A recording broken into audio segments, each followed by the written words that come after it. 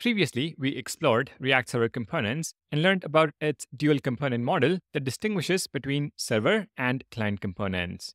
Now, let's put that knowledge into practice by creating both types of components in a Next.js application. For this second section of the course on rendering, I've created a fresh Next.js project using the command npx create next app at latest rendering-demo. Once you run this command, you'll have a similar project structure to work with. Looking at how the RSC architecture integrates with Next.js, there is a key point to remember. Every component in a Next.js application defaults to being a server component. This includes the built-in root layout and root page that come with every new Next.js project. But let's create a new component to verify this. We will add an About page to our app by creating a new folder within the app folder, About, with a page.tsx file. Here, define a simple React component.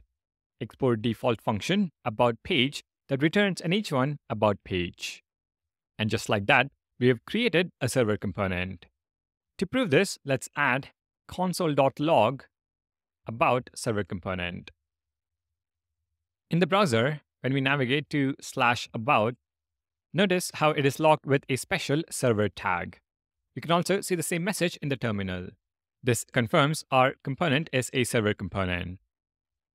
Running components on the server brings several advantages: zero bundle size, direct access to server-side resources, improved security, and better SEO.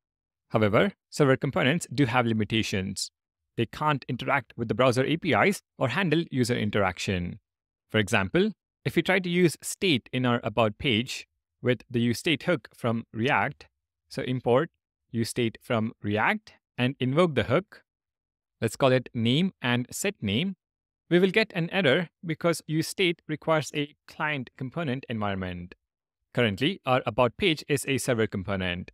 Server components can't maintain state because they run on the server where browser-based state management doesn't exist.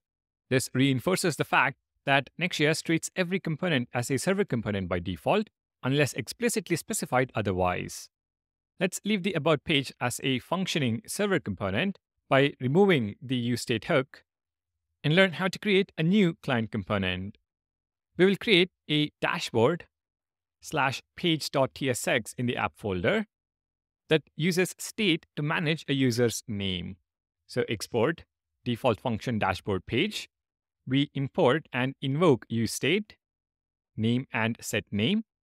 For the JSX, we have a div tag with an h1 dashboard, an input element with value set to the name state variable, and on change, we call set name, which is our setter function. We then have a paragraph, hello, followed by the name state variable. To convert this server component into a client component, at the top of the file, we must include a directive, or to put it simply, a special instruction within the code. Use client within quotes. This directive acts as our ticket to cross the boundary from server to client side and is what allows us to define client components. It signals to Next.js that this dashboard component, along with any components it imports, is intended for client-side execution. As a result, the component gains full access to browser APIs and the ability to handle interactivity.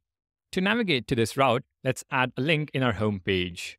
So in the root page.tsx, below the image, link, the text is dashboard, href is equal to /dashboard, and make sure to import the link component at the top. Import link from next/link. If we return to the browser and navigate to /dashboard by clicking the link, we see the component with its state functioning as expected. Hello, Vishwas. Let's now look at a very important point about client components rendering behavior.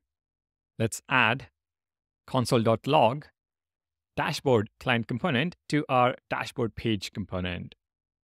Back in the browser, when we click the dashboard link from the home page, the log appears in the browser console, but without the server tag. If we take a look at the terminal, we don't see the message. But if we reload the dashboard page, the dashboard appears both in the browser and in the terminal. Let me explain why this happens. When we navigate using the link component, the dashboard component is only rendered client-side, and we see the message in the browser console. But if we reload the page, the dashboard component is rendered once on the server to allow the user to immediately see the page's HTML content rather than a blank screen, and then again on the client side during hydration. This is why we see the message in the browser console and the terminal. The term client component is indeed confusing, but you'll get used to this behavior as you work with RSCs. On a side note, the message in the browser is logged twice in the browser because of the strict mode during development. This doesn't happen in production, so don't worry about it. To summarize, in the RSC architecture, and by extension in the Next.js app router, components are server components by default. To create client components, add the useClient directive at the top of the file. Server components are rendered exclusively on the server, while client components are rendered once on the server and then on the client. Alright, up next, we will explore the rendering lifecycle of server and client components in Next.js. Supporting the channel is free. Please like and subscribe, it helps a lot.